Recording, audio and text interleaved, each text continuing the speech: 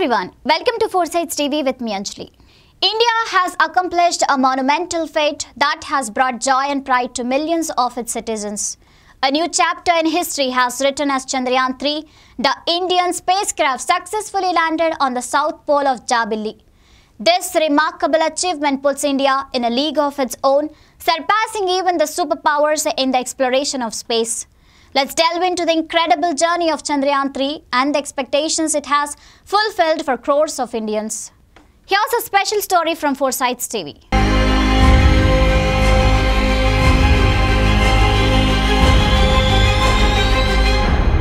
The mind of Bharatavani, who has been filled with sadness for thousands of years by witnessing the beauty of Chandamama under the full moon, is now brimming with pride.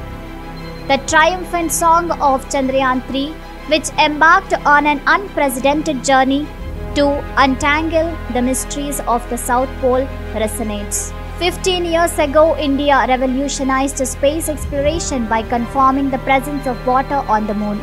Now, with Chandrayaan-3, India has ventured into unexplored territory and unveiled the secrets of the South Pole, a region unseen by anyone before.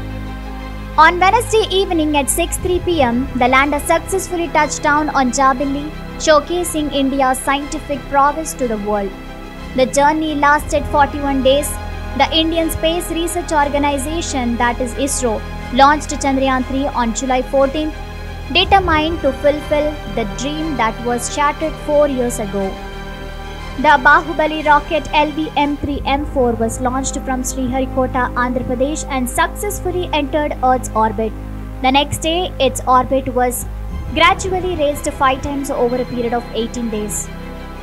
On August 1st, it was launched into the translunar orbit to head towards Jabilli. On August 5th, it was successfully placed into the moon's orbit, gradually approaching Chandamama.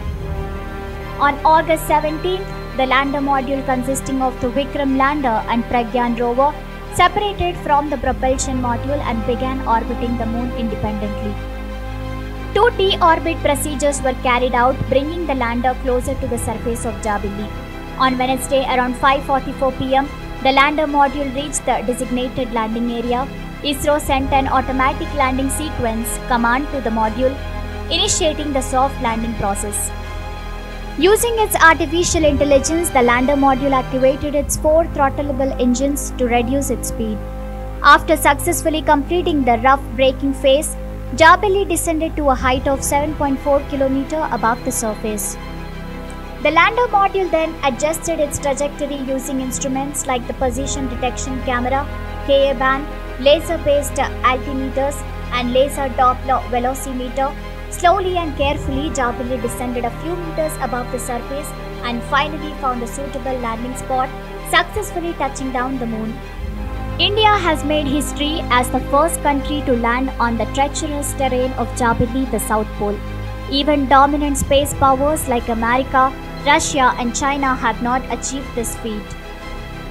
With this remarkable achievement, India has etched its name in golden letters, forever marking its presence in the annals of space exploration.